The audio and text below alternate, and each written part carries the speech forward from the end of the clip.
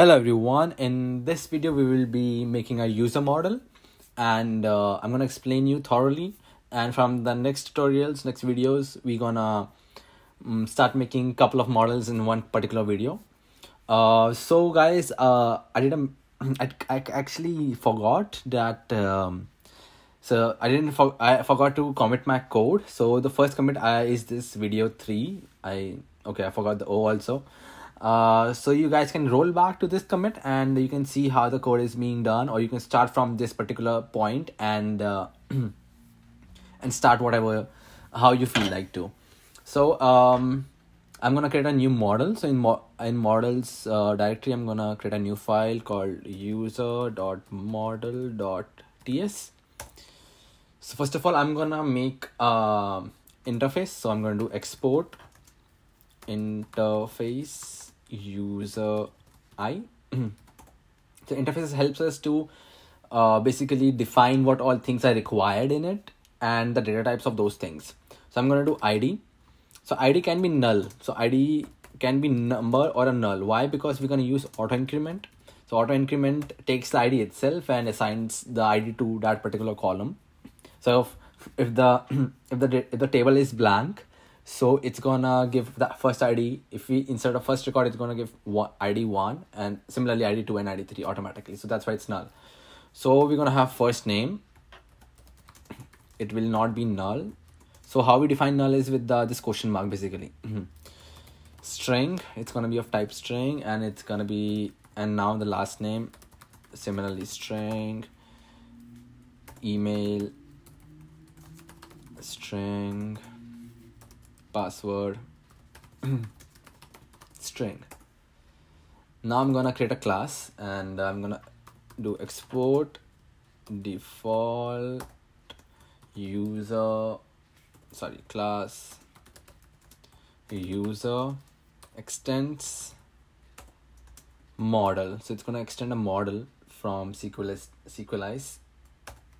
types and implements user. So automatically it gives an error that implement that the user user is not implemented. So we're gonna just do implement user interface, and I'm gonna, so all the IDs are here. I just have to give them decorators. So for the decorators, we need to have a file called tsconfig .json. So I'm gonna create that file and I'm gonna paste it over here. So I'm gonna do new file, not over there.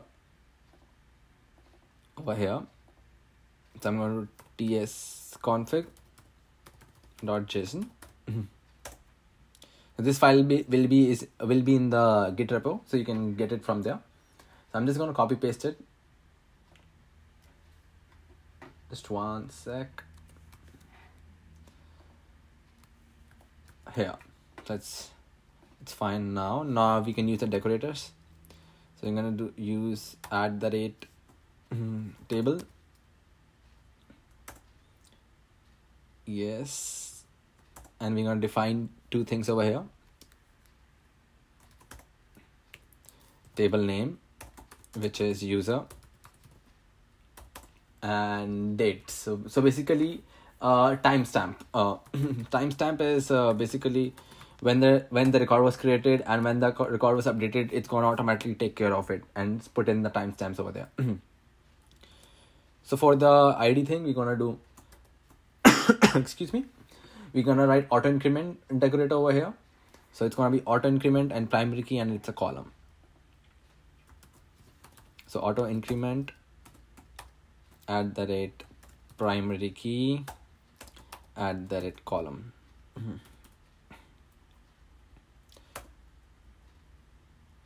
don't have to put in the semicolon. And same thing goes for the first name. It's gonna be basically allow null. No, we cannot allow null, so it's gonna be false. We're gonna do not empty. It cannot be empty either, and it's a column. And we have to make sure we make it non-null. So non-null is like we have to add exclamatory mark that it cannot be null. Same thing goes for this thing. So I'm just gonna copy it.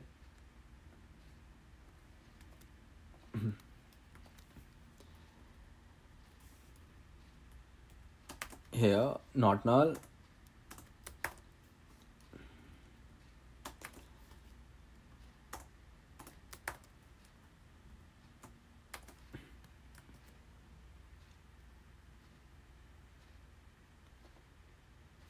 Yeah, so it's working. So our user model is there. Now we're gonna go to app.ts. Let's see what's the problem. It says express module paytracker source database. Okay, sorry, it's express npm install types express. So we're gonna do that thing since it's asking npm I save def @type / express.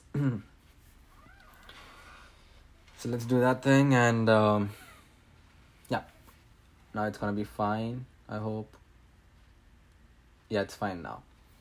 So our user model is created over here, and to synchronize this user model, since it's a new table which we created over here, so now to add this table automatically to database, we're gonna use Sequelize, and we're gonna sync with this to the database. So we have to add one command over here, which is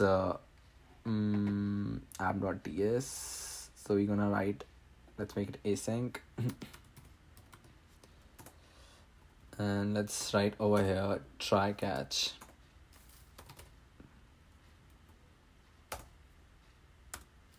So we're gonna do await Sequelize dot we can sync yes. So we're gonna around force, we're gonna do true. So it's gonna force sorry, so it's gonna force to add the database and add the tables and everything. Error dot message. So now let's run and see if it's working or if it's giving any error. Oh, sorry. I'm gonna do ts node source app.ts. So let's hope it works.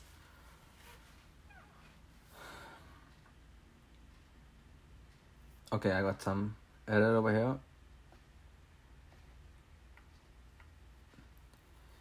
Cannot find module Sequelize types. Okay. So in user model, okay. So this model is not from Sequelize types.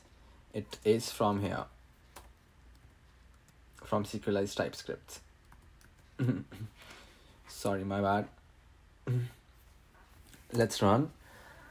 I think it's gonna run now, and it's gonna create the required. It's gonna run the required commands for the database. So yes, create table if not exists user with this all ID and everything like that. So it's amazing that we don't have to write any SQL code, and it's running. So thank you so much guys for watching this tutorial. If you like this tutorial, then do subscribe my channel and give me a thumbs up. It means like my video. It really motivates me to make new content for you guys, and stay tuned for more tutorials, and thank you so much.